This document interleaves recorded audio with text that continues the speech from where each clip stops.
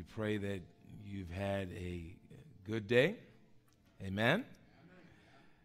And that the blessings of the Lord have smiled upon you. We have come to the middle of the last week. We've come to the middle of the last week. We are on the home stretch, as it were.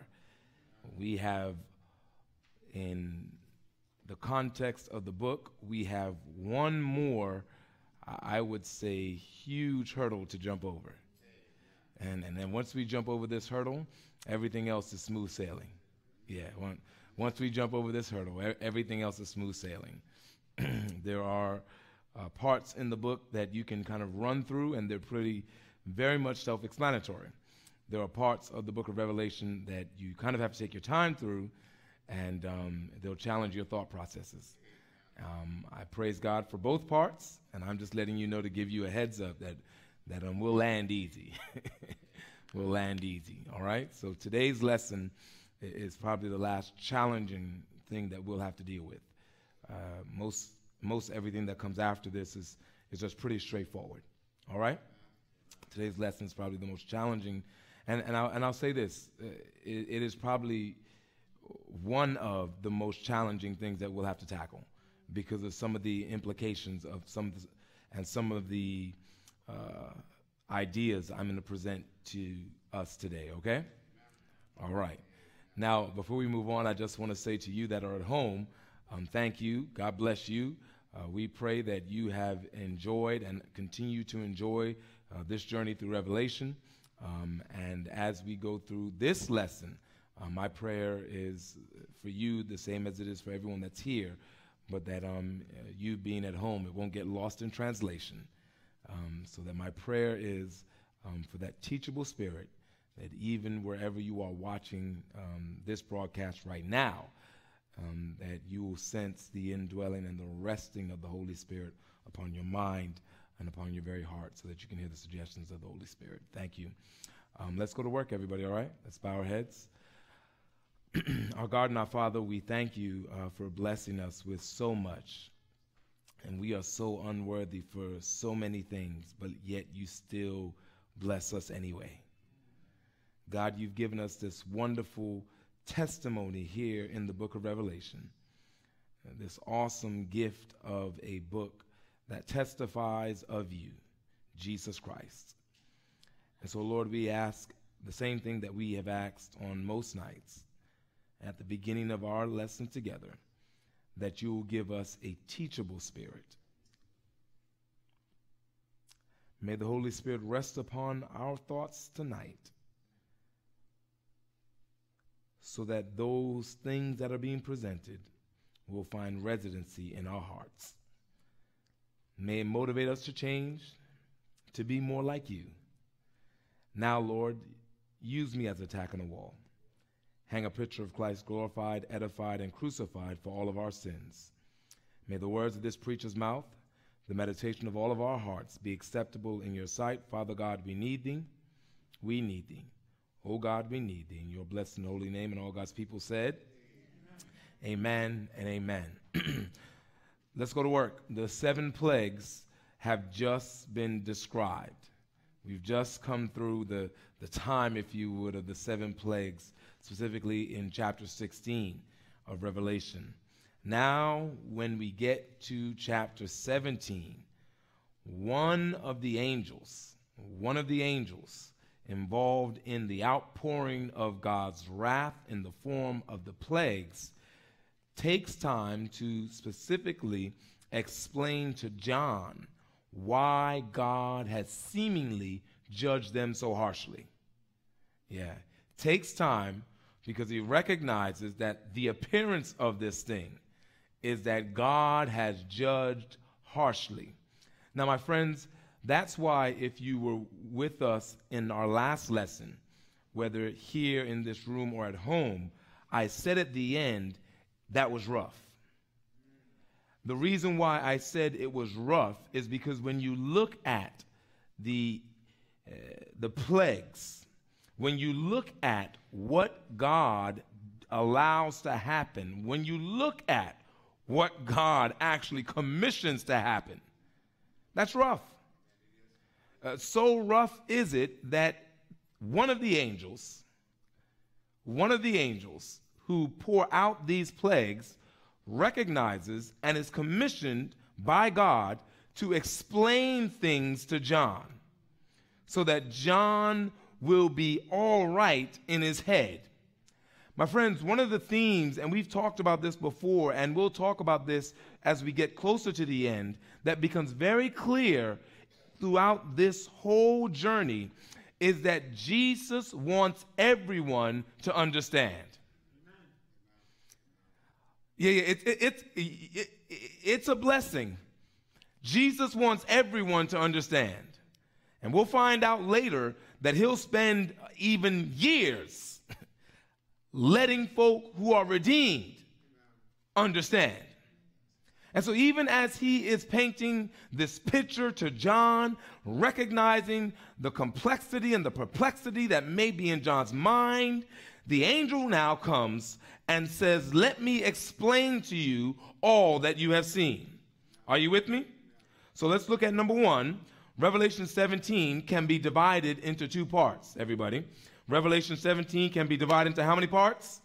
Two parts. The first 6 verses focus on the woman and her activities when united with the beast. The first 6 verses focus on the woman and her activities when united with the beast. Can I keep moving?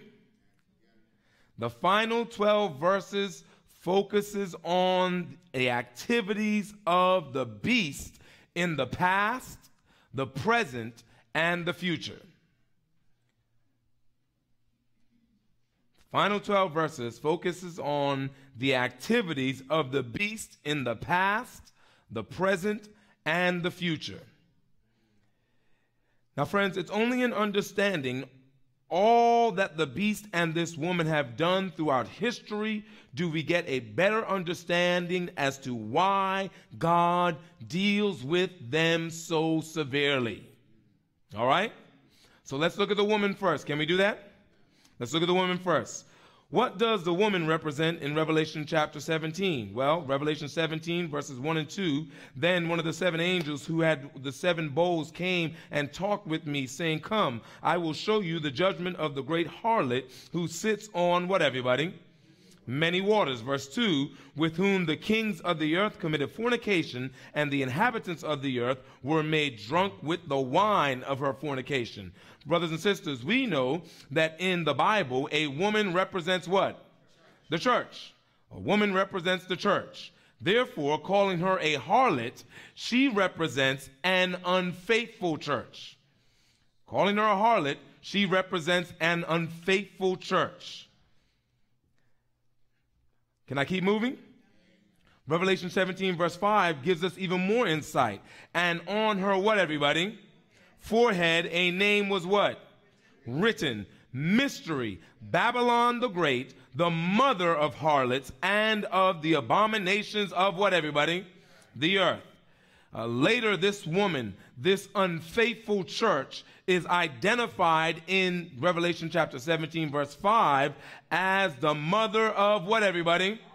The mother of harlots. Now, you must catch this, implying that this church has been around for a long time and has produced similarly unfaithful offspring. Can't be a mother if you ain't got no children. She's produced similarly unfaithful offspring because she is the mother of harlots. Now watch this. Please listen to me for a minute. This should not be confused with the offspring of the woman that we see in Revelation chapter 12. Don't be confused there. But what is definitely being pointed out is that in these dual roles, these two separate roles, you have a harlot over here, you have a woman over here. The pure woman over here produces an offspring which becomes the remnant church of God. The harlot over here has produced offspring as well that continue on in their apostate, unfaithful state. Friends, the woman of Revelation 12 represents the culmination of people who have been truth seekers for the entire era of Earth's history. Those who are called the overcomers. The ones who lived up to the light that they had and still yet searched for more. And finally, at the end of the 2300-day prophecy, we know that God busted open the book so that everything could be understood, and thus was born a remnant movement, the offspring of the woman. But now when we get to Revelation 17, the Bible lets us know that there is an unfaithful woman, and she has produced what, everybody? Offspring. Unfaithful offspring. Folks wonder why, friends of mine. There are so many running around saying so many different things. Well, I need only look at Revelation 17 verse 5 and realize that she has produced unfaithful offspring. How does this woman make the earth? Can I move to the next one? How does this woman make the earth drunk, as is stated in verse 2? Wine in the Bible represents doctrine. We've already gone over this. And in this case, this unfaithful woman has a cup full of false doctrines that many of the world have believed. Now, friends, I won't ask you to think back to a time, but I'll say, we know that when a person is drunk,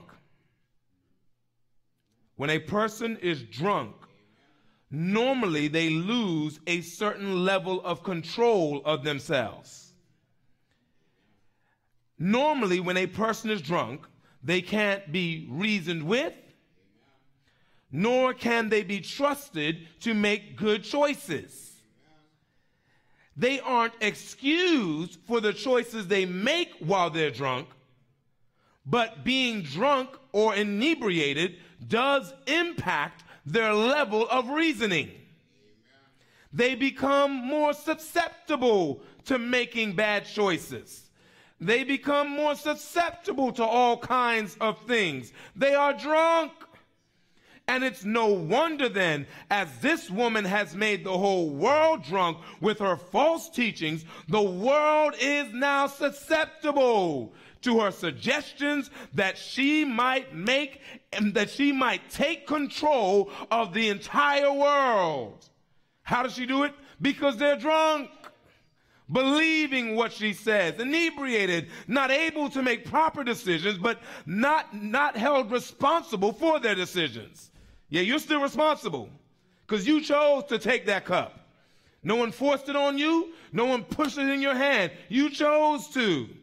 It does not excuse the nations for drinking in the first place, but it does give us an idea as to the theme that the Revelator is trying to push here. Heard a horrible story. I won't say where, but in a place far, far from here, where someone who was in a position of trust, gave alcohol to minors, led them down a path and a road that led the minors to make some bad decisions. While the minors were held accountable, the one in a position of trust was held responsible. It's no wonder, Elder Doug, why once we get to the end of this thing, you know who's dealt with last? You know who's dealt with last? And what you'll find is, by the way, when God deals with them, it almost deals with them in the order of accountability and responsibility. So watch this. See, why is this woman sitting on the beast? Well, the reason for the woman sitting on the beast is an indication that while she gains control over the secular and political powers of the world, she is also dependent upon them. While she gains control, she is ultimately also dependent upon them.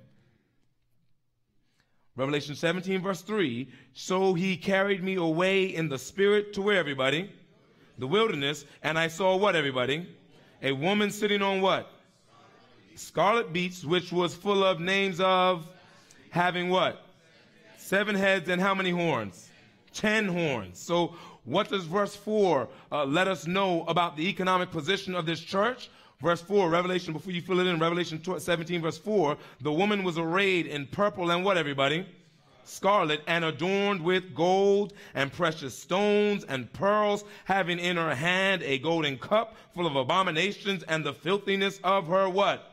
Fornication. What this lets us know is that this unfaithful church would be a wealthy church. This unfaithful church would be a wealthy church.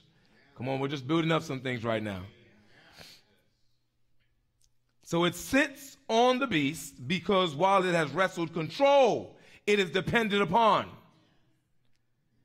It is adorned in this way to show that it has wealth, and I would even say economic prosperity. Not only does it have wealth and economic prosperity, but it has made the world drunk off the wine of its false teachings. And this woman is an apostate church, all right? Let's go to the next one, E. Does verse 6 reveal another characteristic of this woman? It reveals that this will be and has been a persecuting power.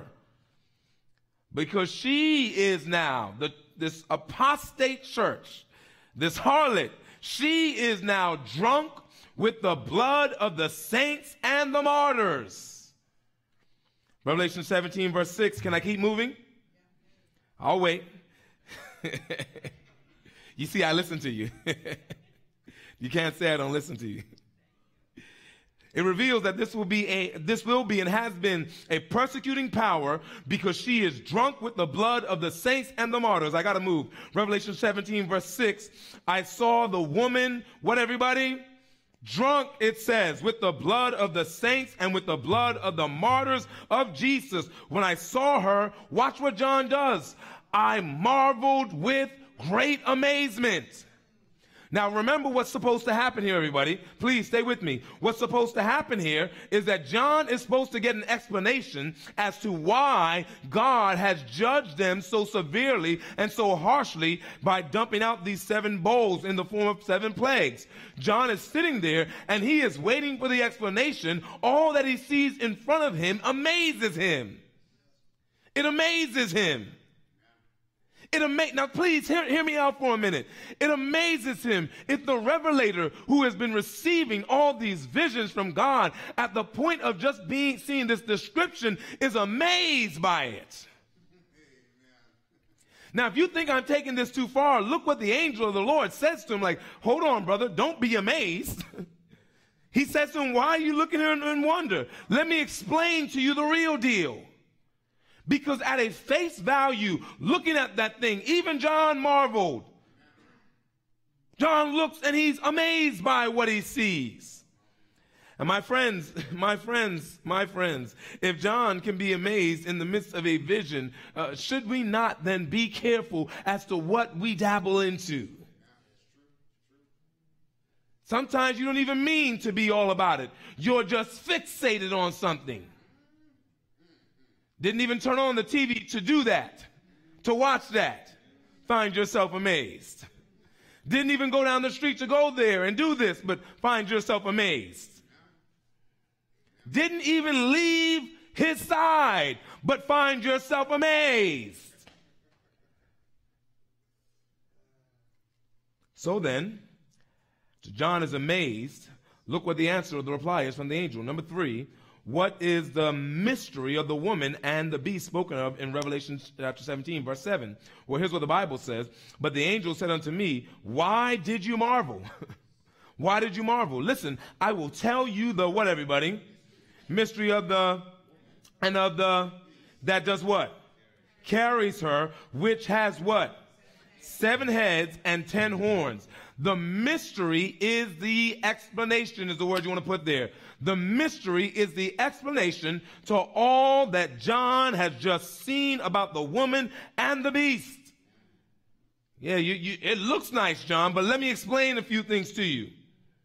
Additionally, you must understand that they are explained together because the two at this point are inseparable. in terms of purpose because the woman derives her authority and power from the beast. The woman derives her authority and power from the beast. Up until this point in the passages, John has only been shown, or really only seen, a description of the woman. The beast is there, but he doesn't get a full description of it or a full explanation about it. So for him, he's looking and he just sees something that's amazing. Now, friends of mine, what you'll find in the latter half of this is that the explanation almost exclusively covers the beast. Is that meaning that the angel is contradicting himself by saying that I will explain to you the mystery of the woman and the beast? No, it just adds further evidence that from this point on, as far as the angel is concerned, the woman and the beast are the same. But they have different functions, but they've got the same purpose. Not contradicting one another, rather contradicting what he's saying, but rather making it very plain and clear. Are you understanding? Let's look at the beast, everybody. First, the idea of the past, present, and future of the reign of the beast is stated at least 3 times in verses 8 through 11. The idea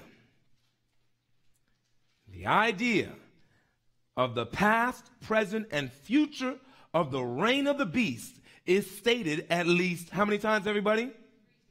3 times. 3 times. Can I keep moving? All right, Revelation chapter 17, verse 8 through 11. Remember, I always put these things here for us so that we can look at them together. The beast that you saw was and is not and will ascend out of the bottomless pit and go to perdition. And those who dwell on the earth will marvel, whose names are not written in the book of life from the foundation of the world, when they see the beast that was and is not and yet is. Here is the mind which has wisdom. The 7 heads are 7 mountains on which the woman sits. Verse 10, there is also, how many kings, everybody? 7 kings. 5 have what? 5 have fallen. 1 is, and the other has not yet come. And when he comes, he must continue a short while.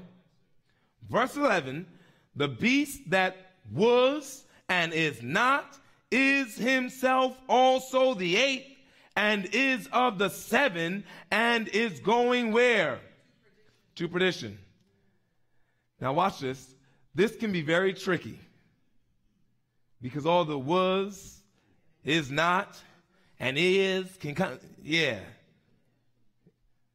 Come on, man. Y'all can smile at me. I know it is, man.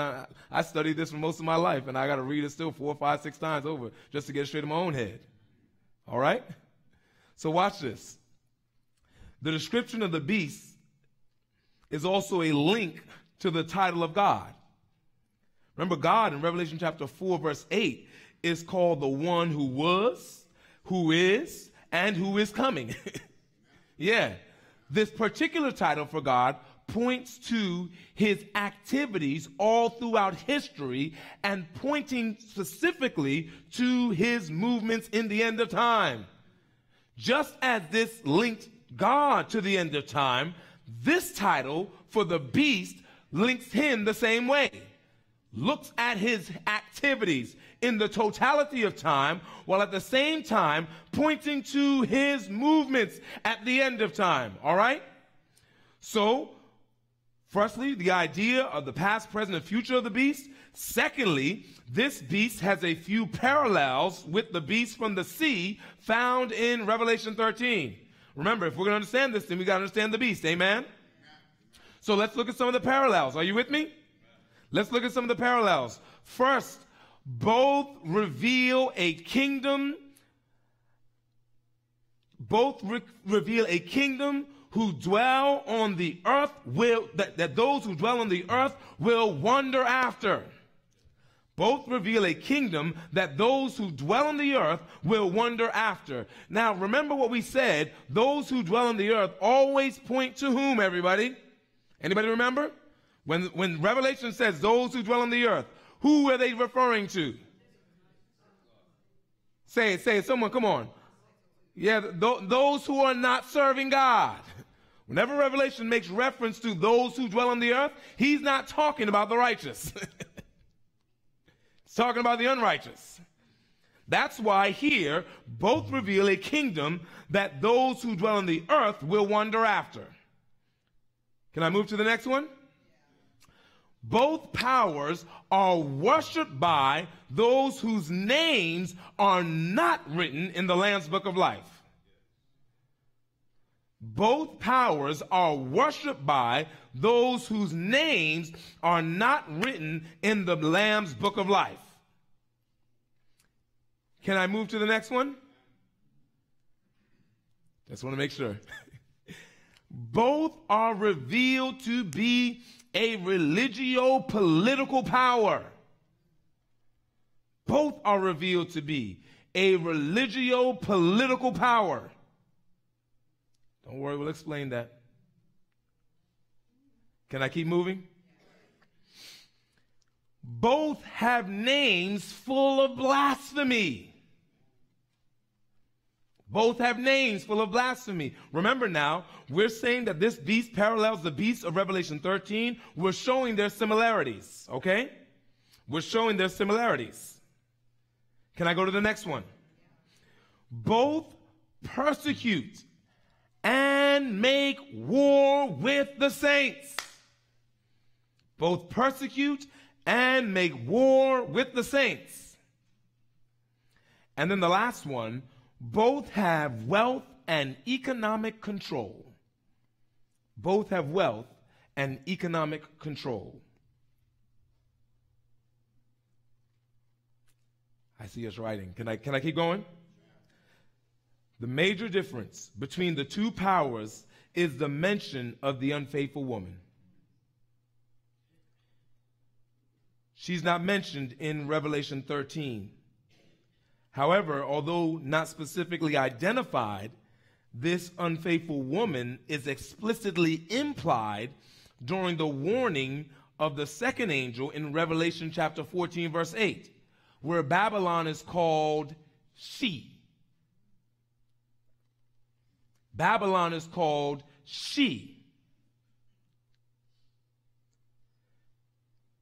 In Revelation chapter 17, the name of this woman is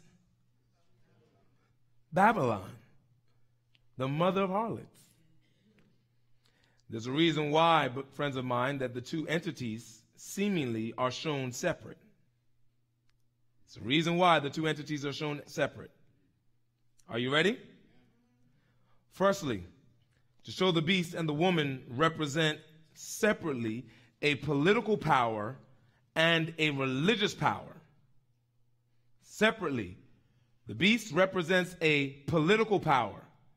The woman represents a religious power, and they are now united.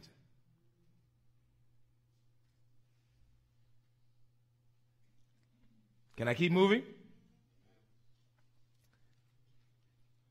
Secondly, to reveal a period of time when the woman and the beast would be separate.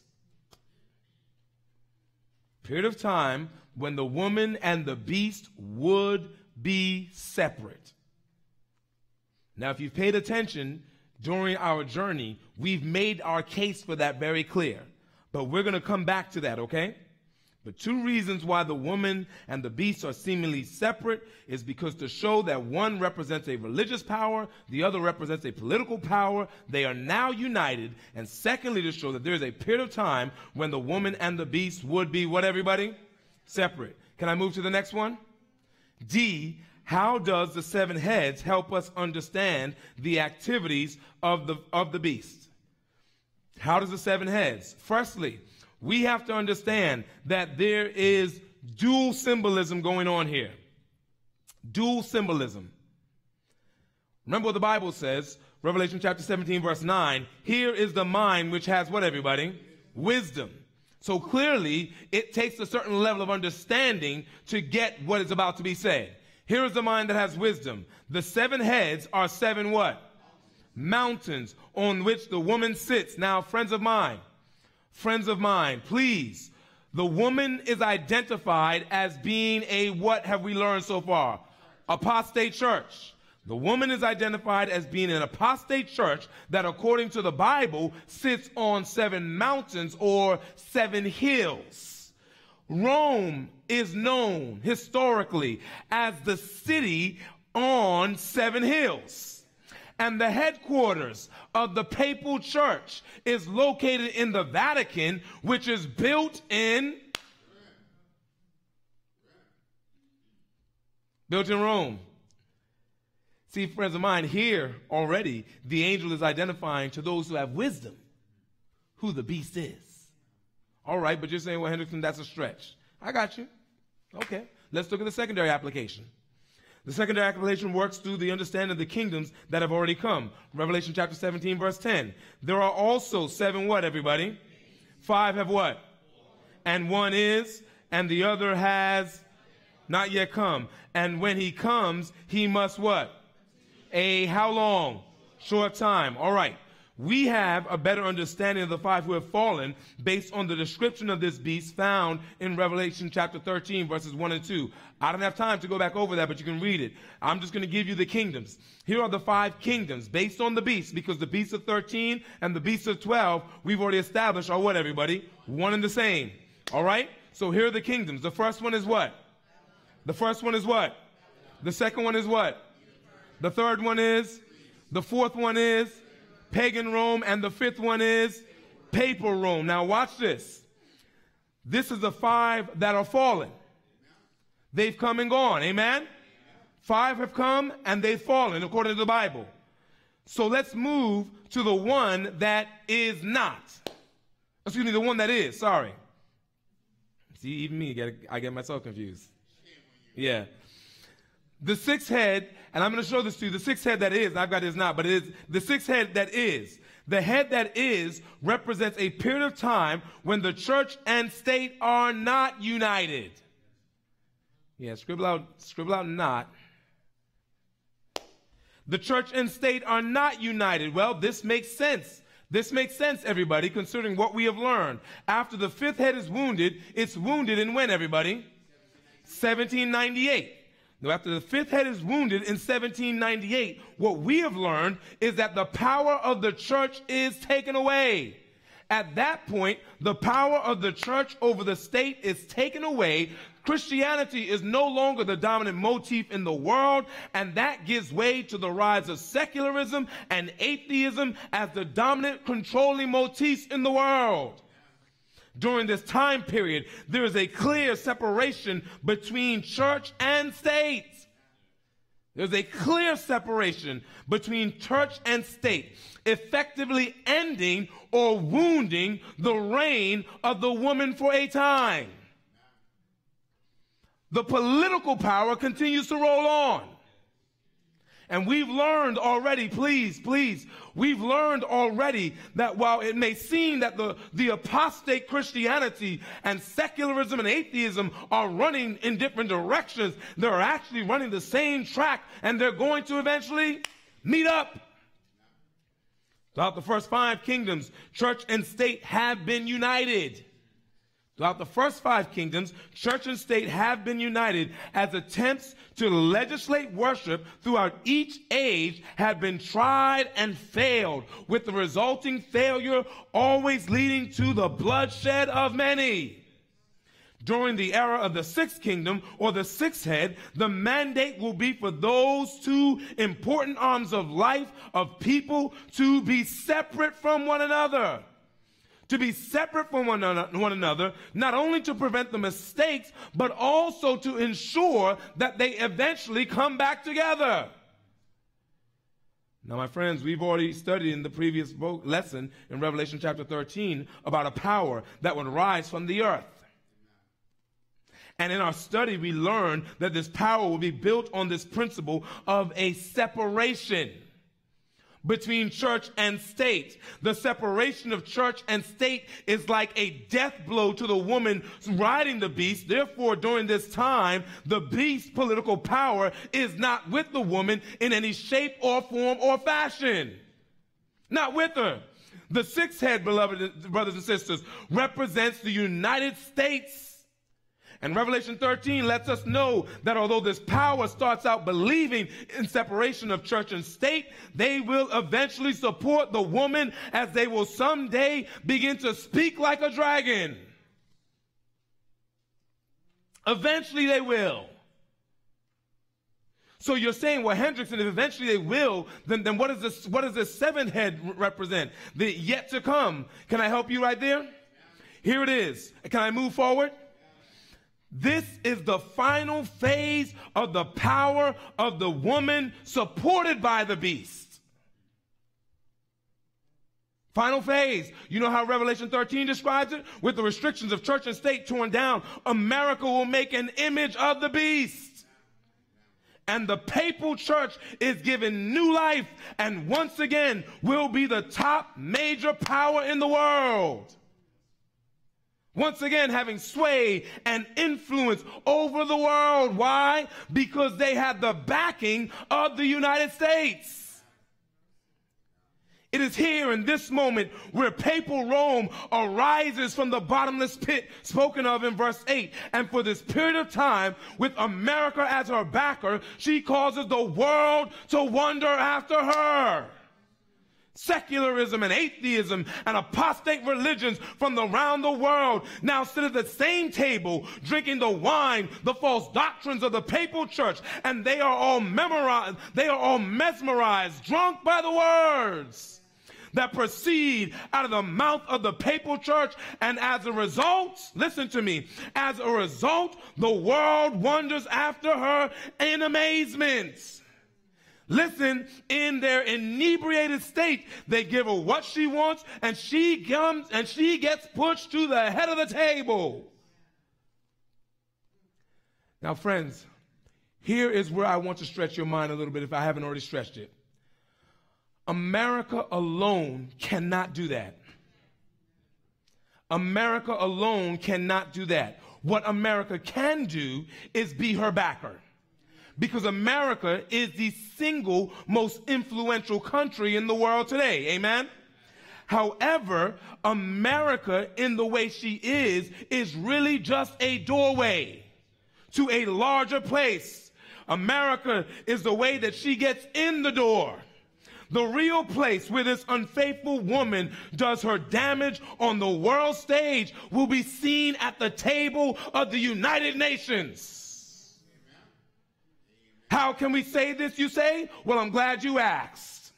What other world organization has so many world leaders sitting at the table? What other world organization has so much influence over the world and the affairs of the world? What other world organization has the power to make policies and decisions that the world must adhere to? And who carries the biggest stick in the UN? The United States. So it would only make sense, Elder Kevin, then, that this unfaithful woman, this apostate church, would need the backing of the most powerful, influential political power of the day. With America backing papal Rome, they push papal Rome to the forefront of the UN, and the UN bows down to the suggestions of the woman.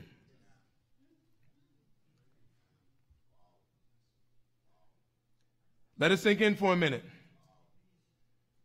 Because in the scheme of this prophecy, it makes sense. Is there really an eighth head?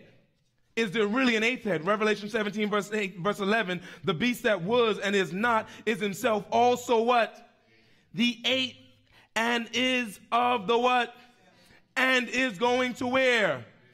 What does the eighth head represent?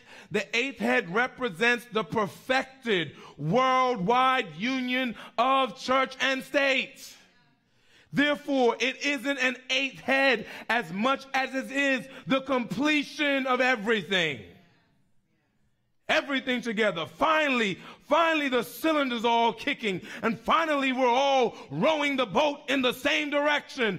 And atheism and secularism and the apostate Christianity have now all come full circle. Now, we've dealt with the heads, but there's still one thing left. There are 10 horns. There are 10 horns, amen? Again, if I've stretched your mind so far, be prepared for me to stretch it just a little bit further, unapologetically. What do the 10 horns represent? Well, here's what the Bible says. Revelation chapter 17, verses 12 and 13. The 10 horns which you saw are what, everybody? 10 kings who have received what? No kingdom as yet. But they receive authority for 1 hour as kings with the beast. They are of, and they will give their, and to whom, everybody? The beast. Now watch this. Let's see what we learned so far, just based on that passage of scripture. Can we do that? Firstly, they are a kingdom, singular. They are a kingdom, singular, implying that they are of one universal power.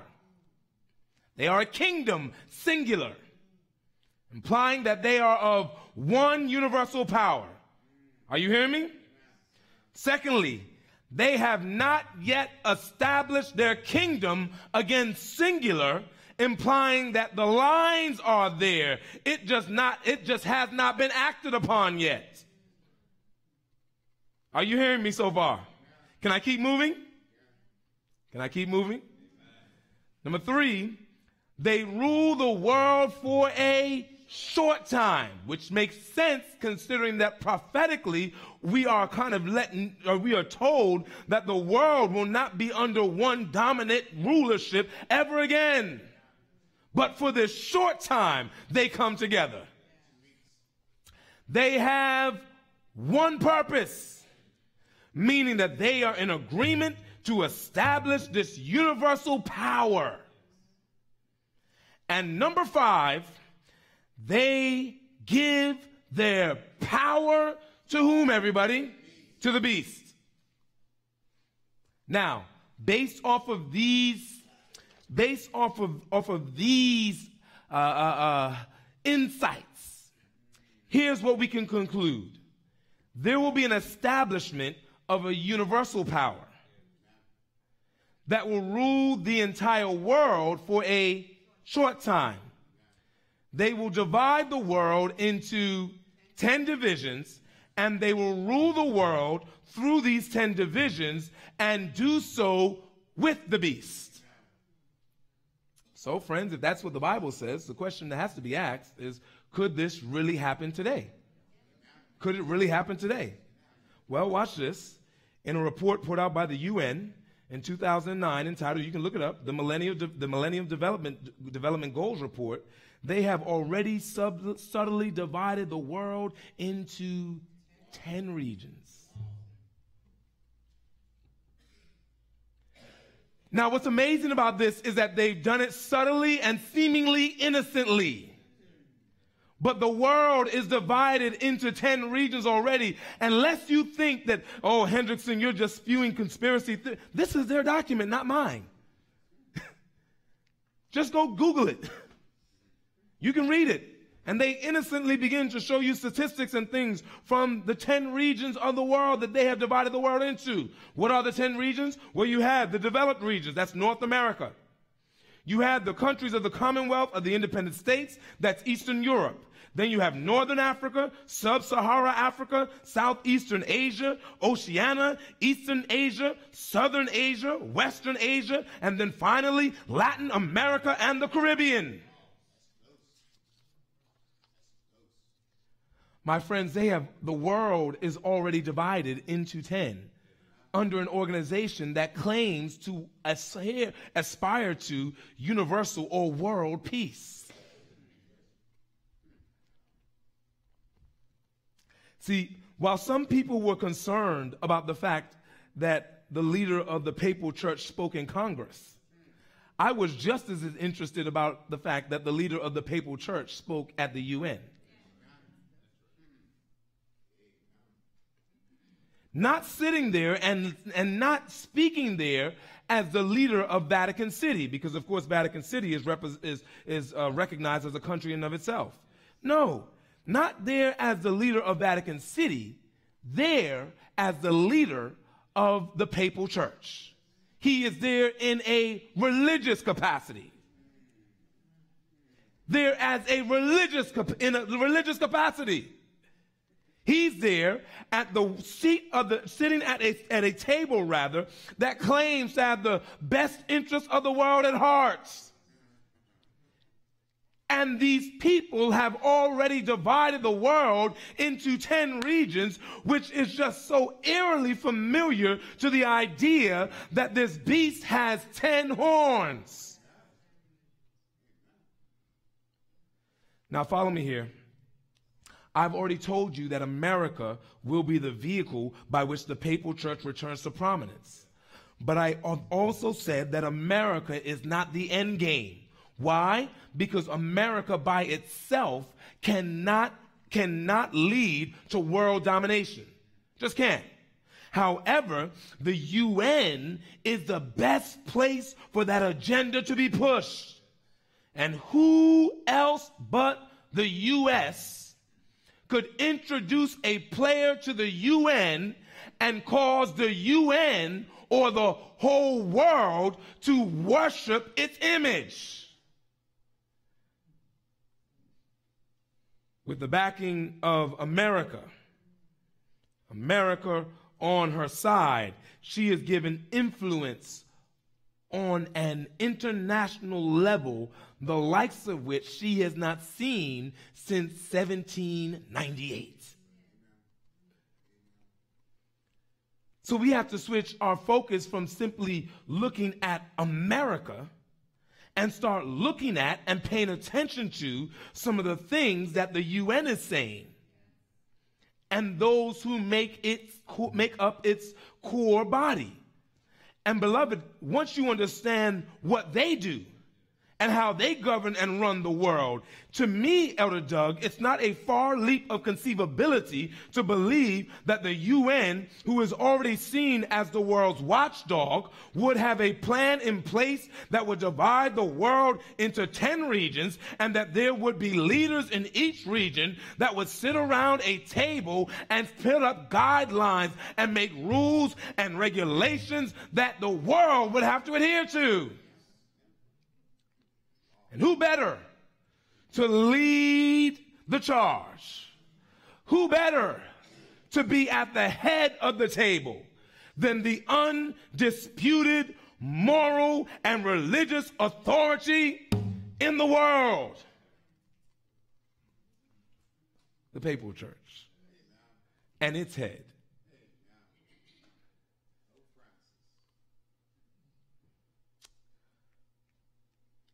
See, my friends, there are lines of things that are being put in place right now to fulfill the prophecies that are in this book that are being pushed before our very eyes in a seemingly innocent manner. Friends, this isn't conspiracy theory. This isn't fantasy. This is what is going on in our world today. Satan is getting his house in order. Listen to me. Satan is getting his house in order to make a final push against the people of God. And my friends, it's high time that we got our own houses in order. And make a final push against Satan in our lives. It's number 6, and we'll close here because I think when I was writing, I said, I think I've given you enough to think about. Giving you enough to think about today. What's the main message of Revelation 17? Through all the imagery, what can't be lost is that Revelation 17 is about explaining why. Yeah, God has judged the way he has. All that we have learned about adds to the case for God's judgments and makes it clear that this was the right way to do things. All that we have learned, everything we've heard of, is making the case for God's judgments. Now, my friends, I won't begin to believe that everything that we have learned tonight has settled easy with everybody. It's a little difficult. Yeah, it's a little difficult to understand. And even if it's not difficult to understand, Brother Percy, it's difficult to accept. Because who really wants to accept the notion and the idea that the world around you is being manipulated and set up for something to happen in the end? But I read somewhere that the closer we draw to the end of this world, there will be men of influence in the world who will be under satanic influence and won't even recognize it. Can you understand now why Satan, although he looks and sees the apostate church go down in flames in 1798, he turns right around and has another plan? Because he recognizes that to get my goal, sometimes I got to cut my nose to spite my face. And he's willing to make that sacrifice. He'll sacrifice whatever's necessary in order to make his goal, to reach his goals. He'll sacrifice whatever's necessary in order to achieve his ends. He'll sacrifice whatever is necessary in order to get his job done. The question I have for you today is, what are you willing to sacrifice? You're in this room, you're sitting at home. What are you willing to sacrifice? What are you willing to give up? What are you willing to let go of? What are you willing to depart from for a time and a season so that the end goal of eternity with Jesus can be achieved? What are you willing to say goodbye to so that you can have your place in eternity assured? My friends, the old song says, I would rather have Jesus than anything this world affords me today. My friends, don't be seduced by the economic wealth of this world. Don't be seduced by the social status of this world. Don't be seduced by the comforts of this world. And realize that if you and I have to struggle for a little bit down here, I got a home up in that kingdom. Oh, yes. I got a home up in that kingdom. And I would rather, Elder Kevin, struggle down here for a time and a season and live for all eternity up there than to live in the comforts and the lavishness. The psalmist puts it this way: I would rather be a doorkeeper in the house of my God than to dwell in the tents of wickedness. My friends, you've clearly seen the setup, the inevitability of what the enemy is going to do. My question to you is, now that you know, what are you going to do? What choice are you going to make? What decisions do you have to act upon now? And so I'll make it easy for you, as I've made it easy for you all week. You've got two choices. You've got a heaven to gain and a hell to shun. That's it. The world didn't give you heaven, didn't make heaven, didn't die for you to have heaven, so the world can't give it, the world can't take it away. And while you may be concerned about the comforts of this world, I want you to know that it's better, man, it is better to be in the discomfort of this world and be in the comfort of Jesus than it is to be in anything else. So my friends, as we close and we pray, every head is bowed and every eye is closed. Whether you're here or whether you're home, you've got a choice to make.